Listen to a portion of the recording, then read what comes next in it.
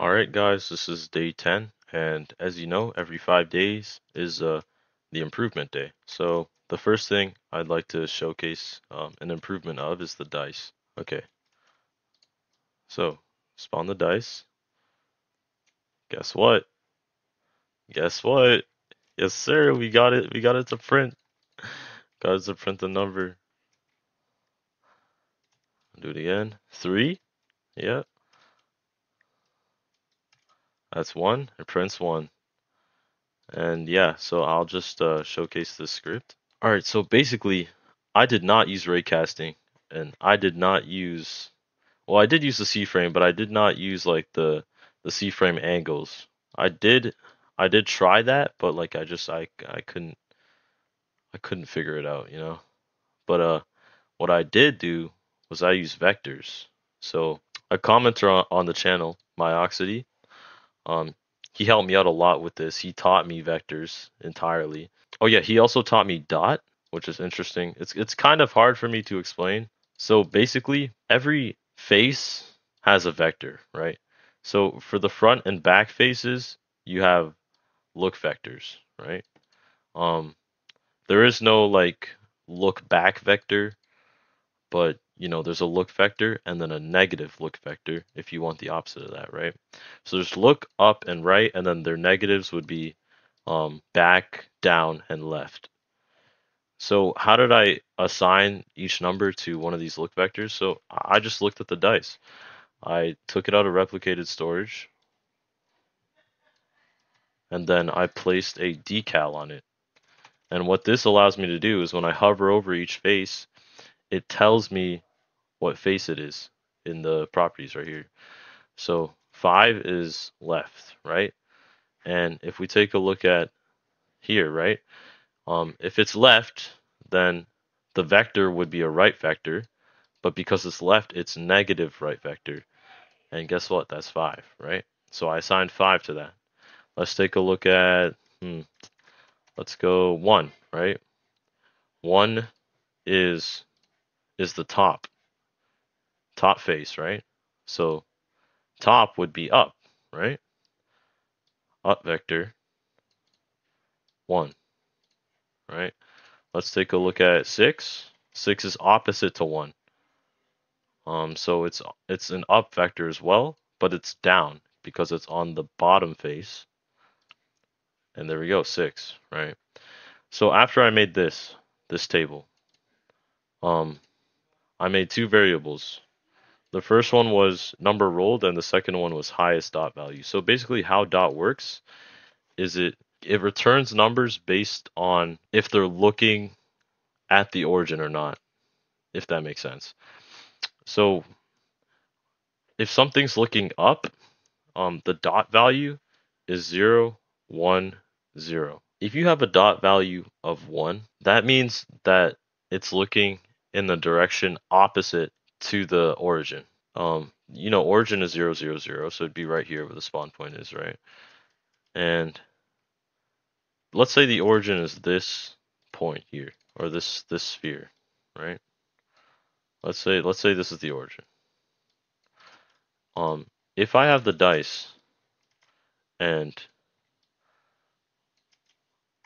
hold on a second. Dice is looking this way, right? So it's looking up. That's away from the origin. And that gives you a value of 1. Because it's up, it's the middle. It's the middle value, so x, y, z. And yeah, so that gives you a dot value of 0, 1, 0 if it's looking up, right?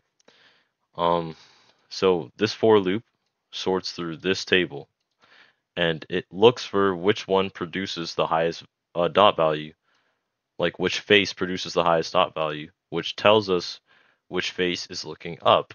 Depending on what face rolls the highest dot value, that is the number rolled. And then it prints the number rolled. That's kind of the best way I could explain it. Yeah, thank you, Myoxity, for teaching me this. Next, we have the Katana. All right, so we still have the same equipped, right? And then we have the slash. The first thing I will say is the slash.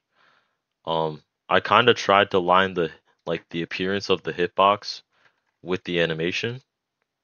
Now it appears kind of when like you're actually hitting the opponent animation wise. Oh yeah, as you just saw, there is a second slash implemented. So if I click and then I click again, it does the second slash.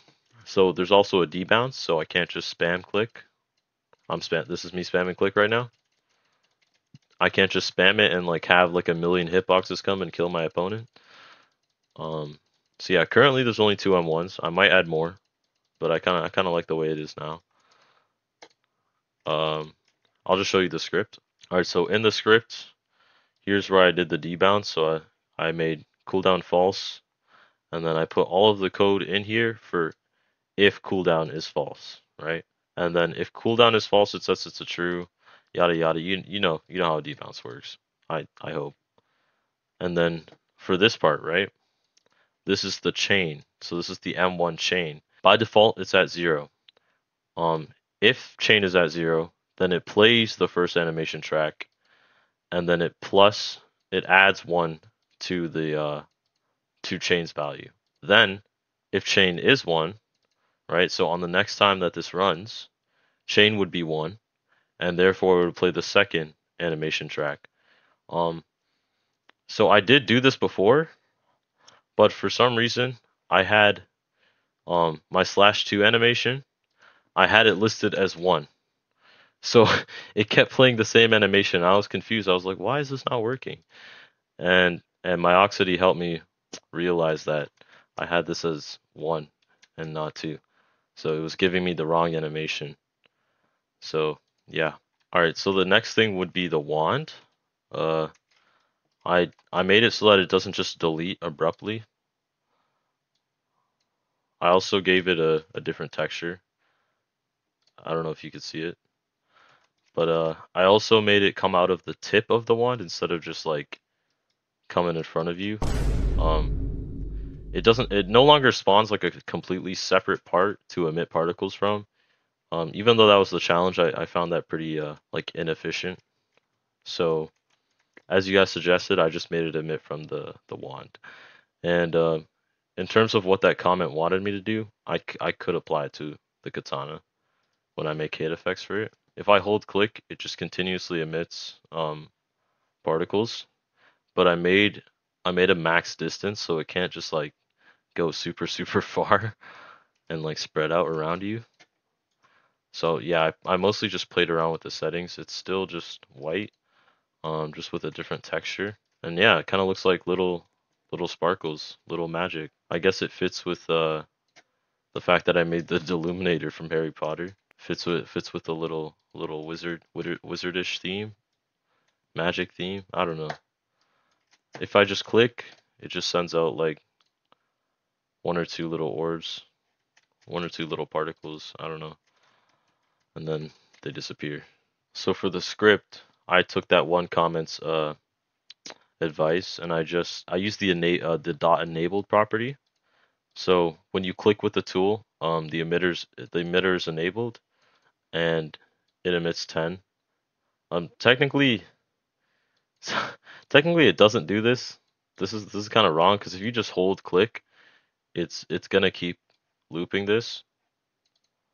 So it doesn't do this, but then when you let go of click, emitter dot enabled becomes false, and therefore it like fades out, or it stops producing particles and doesn't just disappear abruptly like in the first video I made about it. Oh yeah, the Hogyoku. So the Hogyoku I actually haven't gotten to fixing. I was struggling with the dice a lot, which took a lot of the time. But it still does the exact same thing. What the fuck? um, am I anchored? Oh no. Yeah. So if I just click, it doesn't get rid of the previous effect, like one comment told me to do. Oh, that's actually hilarious. What the hell? I'm actually getting some good rolls. Oh, oh, oh, oh, oh, oh. Is that my head? What the hell, bro? What did they do to me, bro? Oh my god. Yeah, the Hogyoku is extremely detrimental. Don't try this at home, guys.